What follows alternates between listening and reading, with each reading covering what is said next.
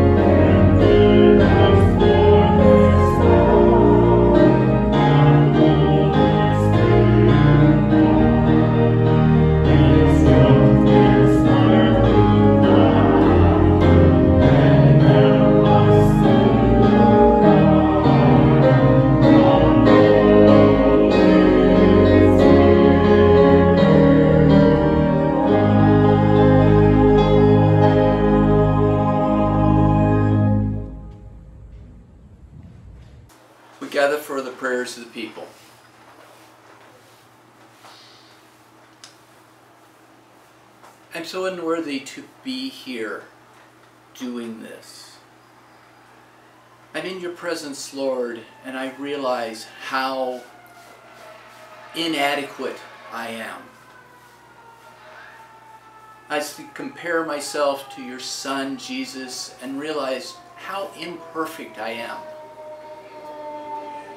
I'm not worthy to be anywhere near you, and yet you welcome me.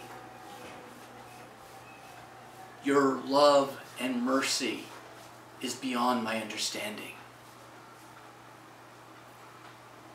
Through your Son paying the price for my sins, I'm acceptable to you. And so I bring these prayers of our congregation to you. We thank you, Lord, for being a constant in our lives, where there are so few constants. And we thank you for your abundance giving. You provide for us. You provide for us much more than we ever expect, and often in ways that are better than we were hoping, but totally different than what we thought. We thank you that even though we're not gathering in one physical location, we are still a community that is able to gather, and you are in our midst. We pray for the churches in our state, particularly the ones who reopened and now have to change back. We pray that they will find ways to keep their members in the Word and in community. We pray for the leadership throughout our country. We pray that they listen to you, Lord, for the best way forward for our world and our country. We pray for our medical people. Pray that they can keep safe while continuing to offer their services, and pray that they can feel how much they are needed and appreciated. We pray for our schools as they continue to look at the best and safest way to educate our children starting in the fall. We pray for the social workers and mental health people who have to reach out to their clients in new ways. We pray that nobody falls through the cracks. And Lord, we thank you for the miraculous progress on Rick Davis. And we pray for his continued progress as he recovers. We pray for Frank Morin. He is having deep nerve pain in his back. And we pray that the epidural that he will be getting on July 20th will bring him relief from the pain. And Lord, we pray in gratitude that Diane Tooley got word that she does not have COVID-19. We pray that you continue to guide her physicians as they work through the issues that are causing her problems. Lord, we pray for people in isolation who are suffering from depression. Pray that they get the help they need so that they don't continue to slide further into the feeling of isolation and hopelessness. We pray that you will reach out to them and hug them, either spiritually or through a trusted friend who unexpectedly gives them a call so they realize they aren't alone. But help them, Lord, to realize you are with them. And Father, we know there are other things in our hearts and minds, but right now we may not remember them. We trust you to handle these things as well. And now, Father, we pray in the way your Son taught your disciples. Our Father, who art in heaven, hallowed be thy name. Thy kingdom come, thy will be done, on earth as it is in heaven. Give us this day our daily bread, and forgive us our debts, as we forgive our debtors. And lead us not into temptation, but deliver us from evil. For thine is the kingdom, and the power, and the glory forever. Amen.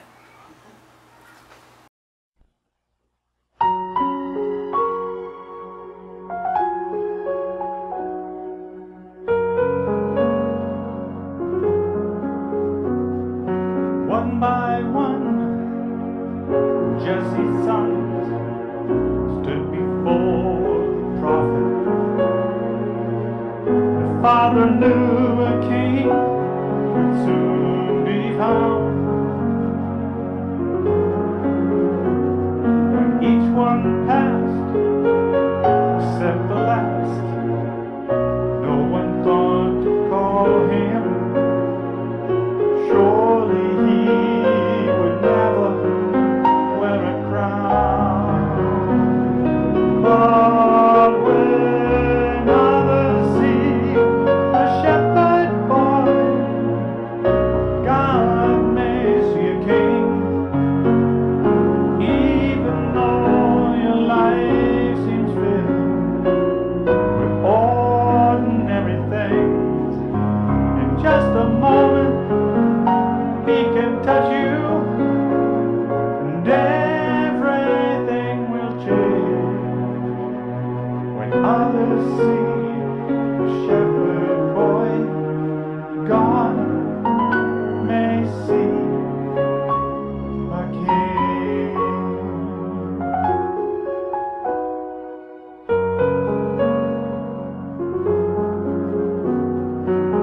by one, problems come and dreams get shattered.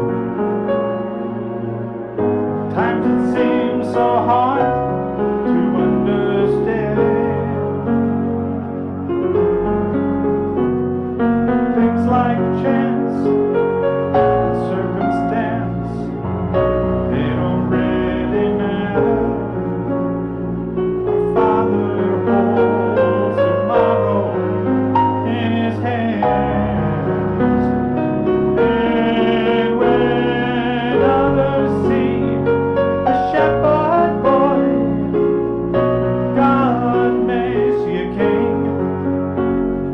Even though your life seems filled with ordinary things, in just a moment He can touch you, and everything will change. When others see a shepherd boy, God may see a king.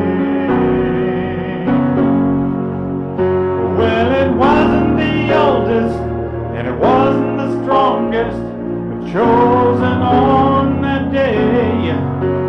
Yet the giants fell, and nations trembled when they stood in His way. And when others see a shepherd boy, God may see a king. Even though your life seems filled with ordinary things, in just a moment He can touch you, and everything will change.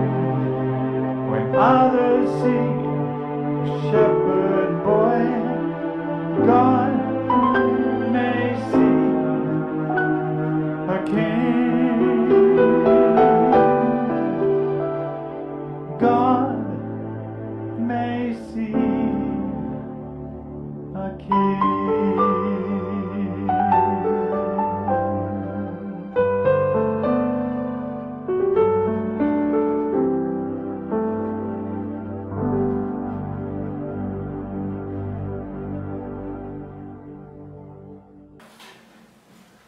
Good morning. In Damascus there was a disciple named Ananias. The Lord called to him in a vision. Ananias. Yes, Lord, he answered.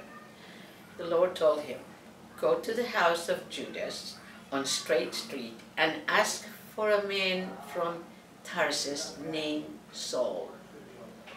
He is praying. In a vision he has seen a man named Ananias. And this man came and placed his hands on him to restore his sight. But Lord, Ananias answered, I have heard many reports about this man and all the harm that he has done to your holy people in Jerusalem. And he has come here with authority from the chief priest to arrest all who call on your name. But the Lord said to Ananias, go. This man is my chosen instrument to proclaim my name to the Gentiles and their kings and to the people of Israel. I will show him how much he must suffer for my name. Then Ananias went to the house and entered it. Placing his hands on Saul, he said, Brother Saul, the Lord Jesus, who appeared to you on the road as you were coming here, has sent me so that you may see again and be filled with the Holy Spirit. Immediately, something like scales fell from Saul's eyes, and he could see again. He got up and was baptized, and after taking some food, he regained his strength. Saul in Damascus and Jerusalem. Saul spent several days with the disciples in Damascus. At once, he began to preach in the synagogues that Jesus is the Son of God. All those who heard him were astonished and asked, "Isn't he the man who raised havoc in Jerusalem among those who call on his name? And hasn't he come here to take them as prisoners to the chief priests?" Yet Saul grew more and more powerful and baffled the Jews living in Damascus by proving that Jesus is the Messiah. On this Lord's Day, we welcome members and friends of the Lakeside Community Presbyterian Church to this time of worship. It is always a joy to come together in worship. Worship is indeed a celebration of our life with God and a celebration of our life with one another, with the body of Christ, with the people of God. The psalmist says, "Sing to the Lord a new song. Sing praises in the assembly of his faithful people. Praise the Lord." Let us join together in prayer. Oh God, we give you thanks for this day. We give you thanks for this time in which we can come together as your people. Speak to our hearts and to our minds. Lift our spirits, O God. May our spirits encounter your Spirit in this service of worship. We pray these things in the name of Christ. Amen. In this time of worship, we are first going to join together and dedicate a prayer quilt. Let us join together in prayer. Gracious God, we come to you because you are our Lord. You are the creator of life. You are the source of all that there is. We come to you because you are a merciful God and a gracious God, slow to anger and abounding in steadfast love. We have come this day, O God, to dedicate this quilt to Deborah Abraham, friend of Sherry Regas. Cancer has spread to her stomach, O Lord, and we pray for this new round of chemotherapy. We pray that this new round of therapy will work and it will shrink the cancer. We pray, O God, that your healing power will be upon her and infuse her. And we pray that this quilt, this prayer quilt, will be a source of inspiration to her, a source of comfort to her in the days and weeks and months to come. And we pray all of this in the name of Christ. Amen.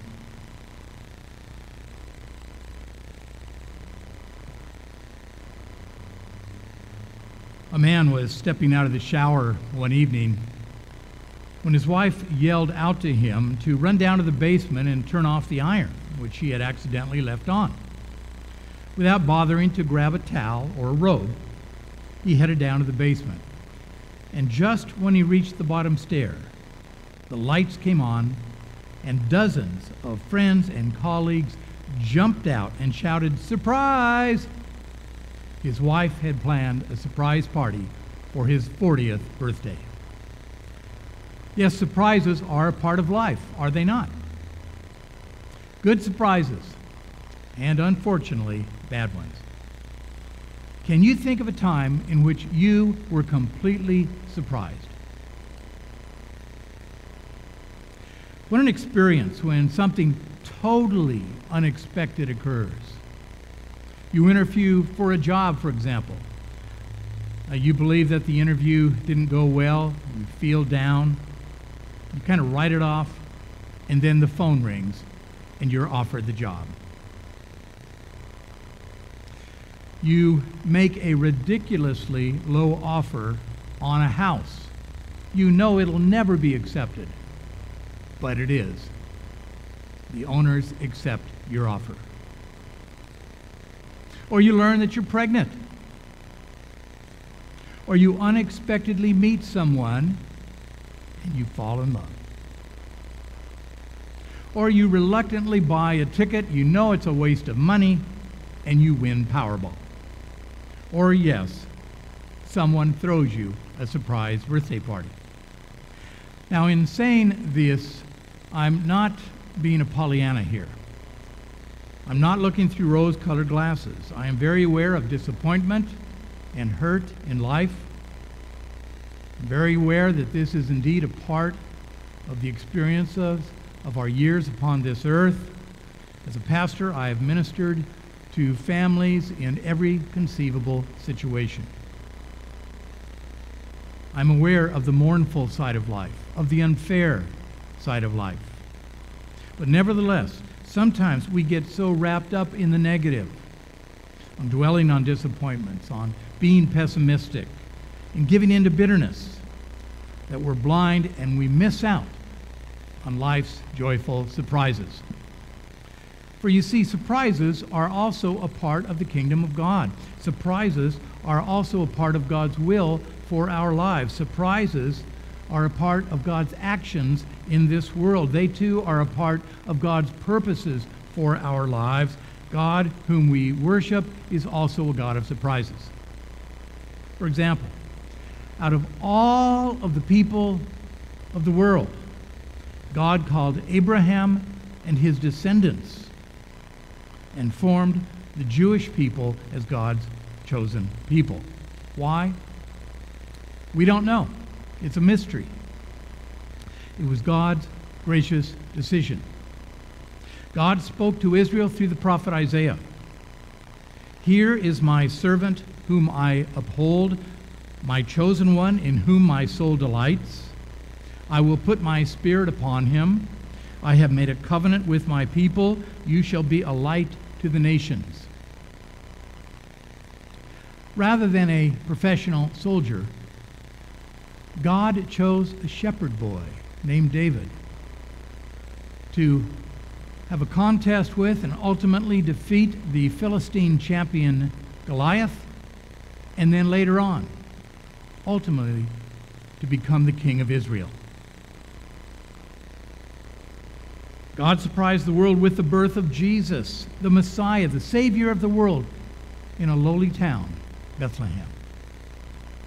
God surprised the world at Easter. Jesus was crucified, died, and buried, and he rose from the dead, and he appeared to many. God surprised the world at Pentecost when he sent the Holy Spirit. That Holy Spirit fell upon and indwelled the disciples in the upper room in Jerusalem, and the birth of the church occurred. In Psalm 90, the psalmist says this: "Surprise us in the morning with your steadfast love, so that we may rejoice and be glad all our days." I love that prayer. I love that psalm. Surprise us in the morning with your steadfast love. I say amen to that. One of my daily prayers, whenever I face a situation that is challenging or difficult, is this: God, surprise me with your grace. Oh Lord, surprise me with your grace. God has surprised me with his grace, with his faithfulness, with his strength. When my heart was weak, when I was afraid, when I was discouraged. How about you? Jesus constantly surprised people. Jesus shocked everyone when he raised Lazarus from the grave. Jesus treated women who had low social standing in his day with respect, and he offended many. He spoke to women in public. He even spoke to prostitutes. He even spoke to Samaritan women. To the horror of many, Jesus conversed with and healed lepers. Jesus encountered Zacchaeus. You probably recall the story in Luke. A Jewish tax collector for the Romans. Zacchaeus would knock on your door and say, "Hi, I'm from the Roman government and I'm here to help you." He was hated. He was loathed by his fellow Jews. Because he worked for the Romans, he was considered a traitor, and because he had become rich by excessively charging taxes. He was a short man, a small man, who avoided crowds because he knew that if he ever got into a crowd, he would be injured. One day in Jericho, Zacchaeus heard that Jesus was coming to town, and so he climbed a tree, and from the safety of a tree, he was looking down and he saw Jesus. And then Scripture tells us that Jesus saw him.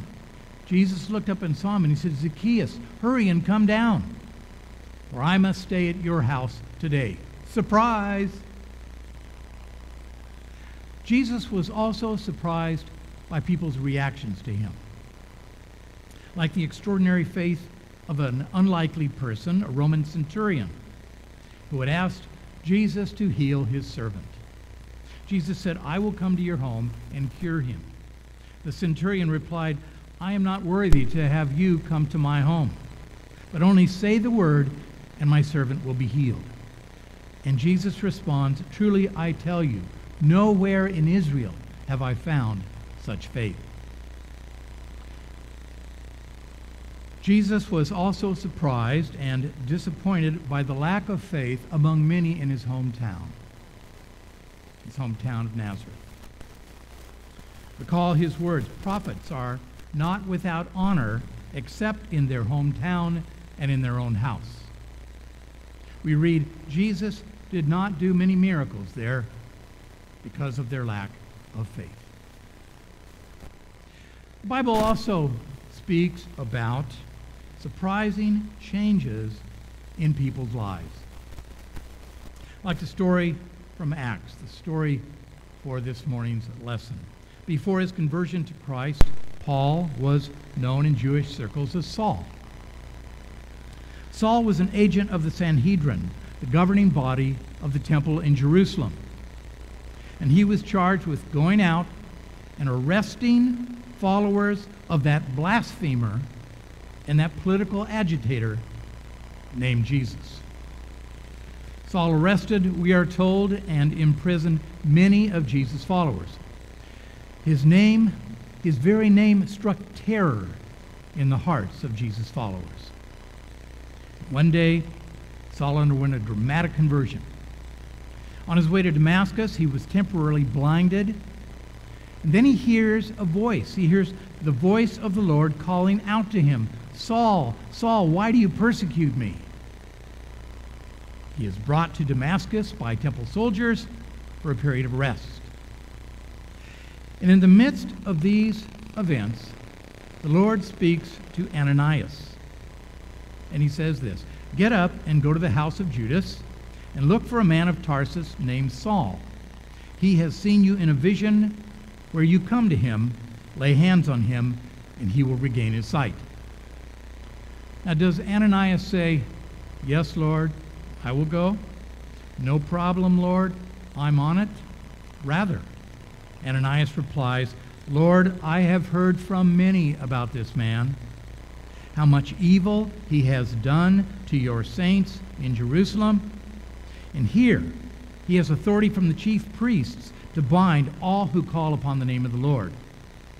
And in essence, the Lord says to him, yes, that's true, Ananias. Thank you for sharing. Now go. Go to Saul. The Lord will not allow Ananias to wimp out. And so Ananias goes to Saul, lays hands on him, witnesses to him, baptizes him, and Saul regains his sight, and he commits his life to following Christ. Surprise, Ananias. Surprise, Saul. Yes, there are still surprises in the kingdom of God. Wherever God reigns, wherever God's word is alive, wherever God's hand is at work, wherever God's will is being accomplished, wherever there is faith, there are still surprises. In instances when people have their hopes and dreams dashed, and rather than giving in to a life of bitterness, God's grace leads them to a new goal, a new passion, a new dream. In instances when you are ill and by God's grace you recover your health. In instances where you are grieving and you received an unexpected outpouring of support and love in the prayers of other people, and family, and friends, and fellow church members, sometimes even from strangers. God still surprises us. Dr. Ben Carson, who has become known throughout the world as a premier brain surgeon, is a name that is familiar to many of us. You may not, though, know about his past, that he had an uncontrollable temper as a young person. In his book, Take the Risk, Dr. Carson writes about the day that he invited God to come into his life to help him deal with his critical character flaw. He writes this: "One day, as a 14-year-old in the 9th grade, I was hanging out at the house with my friend Bob, listening to the radio, when Bob suddenly leaned over and dialed the tuner to another station. I'd been enjoying the song playing on the first station, so I reached over and flipped it back. Bob switched stations again. A wave of rage welled up. Almost without thinking, I pulled out the pocket knife I always carried, and in one continuous motion flicked open the blade and lunged viciously right at my friend's stomach. Incredibly, the point of the knife struck Bob's large metal buckle, and the blade snapped off in my hands. Bob raised his eyes from the broken piece of metal in my hand to my face. He was too surprised to say anything, but I could see the look of terror in his eyes. I'm sorry, I sputtered, and then I dropped the knife. I ran for home, horrified by the realization of what I'd just done. I burst into our empty house. I locked myself in the bathroom, and I sat down on the floor. Miserable, frightened. I could no longer deny that I had a severe anger problem, and that I'd never achieve my dream of being a doctor unless I could bring it under control. I admitted to myself that there was no way that I could control it alone. And so I prayed, Lord, please, please help me. You've got to help me, Lord. Take this temper away. You promised that if I ask anything in faith, you will do it, and I believe, O Lord, that you can change me. Gradually, I stopped crying. My hands quit shaking, and I was filled with an inner assurance that God had answered my prayer. Uncontrolled anger has never again been a threat to me or to anyone else. God has provided and will provide whatever strength I need to control my anger. God's surprises also come when He desires to use you and to use me in unexpected ways. All it takes is a listening ear, an open heart, a willingness to serve, surrendering oneself to God, humbling oneself in prayer, and the courage, just a little courage, to step out. That's all. I want you to think about some person you know who is struggling. Some person that you know who is in need. Surprise them. Surprise yourself. Do something that you might not normally do. Reach out in a way that is outside of your comfort zone. Stretch yourself. Take a leap of faith. Because God wants to use you and me in unexpected ways, in ways that you may not feel you're ready for, but God knows that you're ready for. Just like God used Ananias to visit and to witness to Saul. When we turn to God in prayer and in faith, amazing things indeed can happen. I want you to hear this word of the Lord. You know more than you think you know. You are stronger than you think you are. You are more capable than you give yourself credit for. You can endure more than you believe. God will supply what you need when you are following His calling. God can make things happen through you when you trust in Him. Yes, God brings surprises into our lives. Surprises are a part of the kingdom of God. Be alert, be ready for God's surprises in your life. In the name of the Father, Son, and Holy Spirit, amen.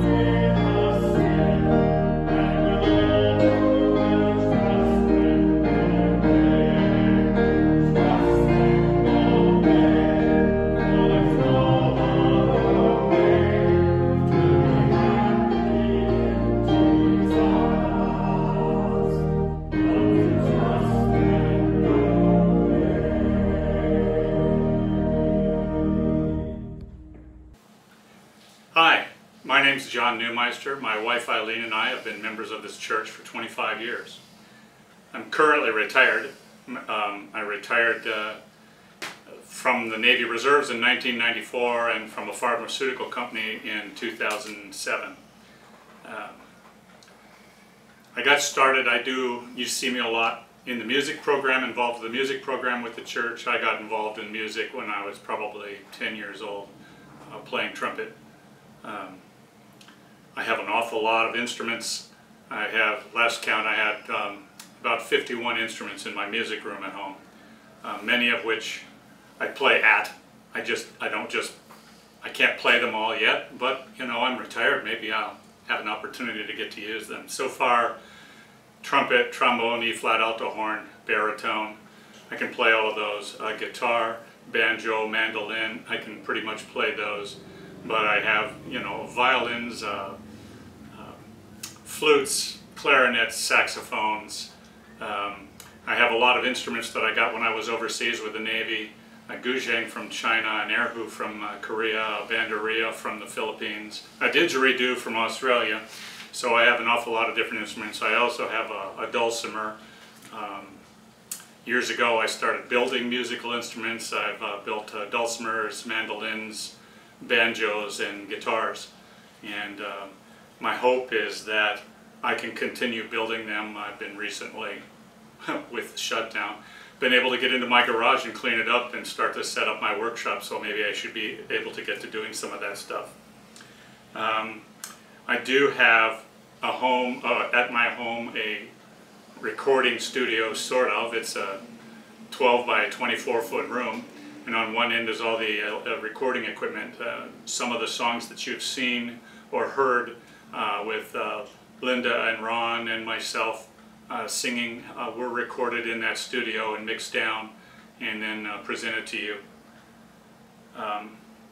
My dream for the studio, I'd like to get some sound dampening and things like that so that it can be a little bit more professional. The equipment is not bad, I just need to get the acoustics in the room a little bit better to make better sound.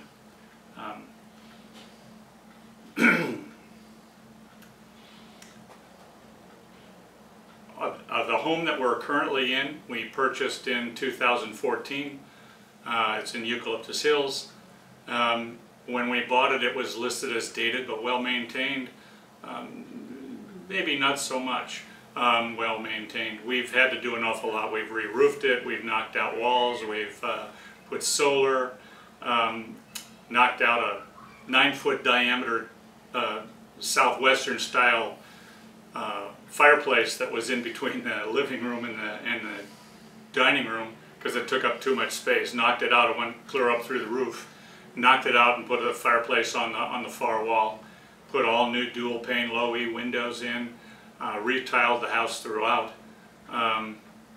Repainted, restuccoed.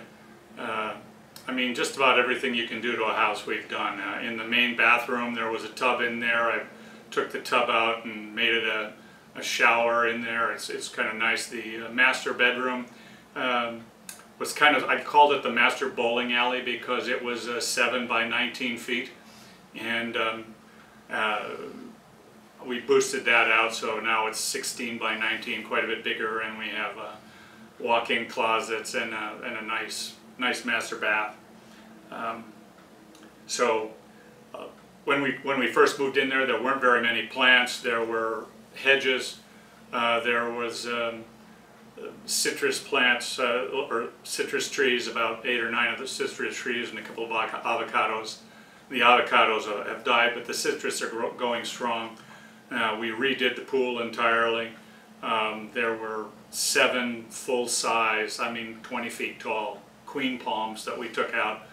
But other than that, there really weren't any other plants. And if you come to our place now, it's like a jungle. Eileen, with her love for plants, has pretty much transformed that place outside. We've done an awful lot of hardscaping outside, block walls for the landscaping, some broken concrete pathways, and things like that. Eileen and I, well, as a matter of fact, this December we'll have been married 25 years. But we knew each other for 10 years before that. We met in the Doberman Pinscher Club of San Diego, and we were both members there. And we went on our first date in October of 1993 when I was the national show chairman for the Doberman Pinscher Club of America's national show that was held at the Bahia Sur in Mission Bay. There were over 900 Dobermans there in the hotel. We had the whole hotel. It was a pretty amazing event. Again, Eileen loves plants. On and off, she's been the president of the Lakeside Garden Club for probably 11 of the last 13 years, and she just recently gave it up. She needed a break. We have 3 sons that we adopted in 2001. Damien, Edward, and Jesse. They were 4, 6, and 8. Jesse is going to get married on September 5th to a wonderful young lady, and we love her parents, and they're great people. Edward works as a community service officer for the La Mesa Police Department. Did I say Edward? Yeah, you do. No, Jesse works. Jesse works for the La Mesa Police Department as a community service officer. Edward works for AutoZone right here in Lakeside, and Damien works for Santee Walmart. Has been for a number of years. They're all alive, and there was some bets early on whether or not that would actually happen, but so far it has. We got the boys involved early in lots of different things, sports.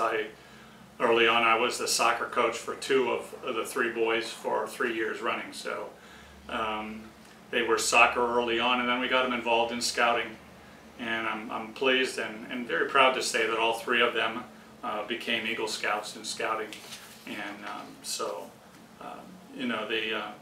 they have a love for the outdoors. They love to go camping. In fact, Jesse has bought his own travel trailer that he goes out camping with. He goes out to the desert, and sometimes he joins the usual suspects when we go camping different places. He's been up at the retreat camping with his new trailer, and they just, you can always ask for better, but I can't say I can complain about the kids. Some of you may or may not know, Eileen and I are both involved in local politics. I've been a member of the Lakeside Community Planning Group. This is my 4th year. My term ends in December. I don't intend to run again. I just have other things I'd like to do. I'm involved with the Lakeside Optimists. They're sort of a benevolent organization for youth in and around Lakeside, and they give away somewhere between $70,000 and $90,000 to youth organizations and things in and around Lakeside. They also are the sponsor for the Troop 45 Lakeside, which is the second oldest troop in San Diego. It's the oldest continuously sponsored troop. The Optimists have sponsored them since April 1949. So I'm really proud of that troop. I'm a member of the Optimists to help out. I help out with the Bulls Only Rodeo. That's our biggest fundraiser, which of course was canceled for July. Currently it's set up for the first Friday and Saturday in November, but I have some doubts that it will actually happen. Eileen, on the other hand, has been a member or on the Lakeside Water Board, an elected official on the Lakeside Water Board for, this is her 32nd year. And she's going to run again. She is, if you look at all of the water boards in all of San Diego County, she is the one that has the most experience. She has been on the water board the longest. They appreciate her insight. The fact that she's been there a long time gives a good sense of history. Why did they make decisions that they made? Lakeside Water District is has the lowest rates of any water district in San Diego County, and probably the best financial outlook. They have a 50-year and even 100-year plan of what they want to do, so they're forward-looking. Not sure what else I can tell you about our family. We're alive, we're happy to be here. We're looking forward to coming back to church when we can come to regular church services. Thank you very much.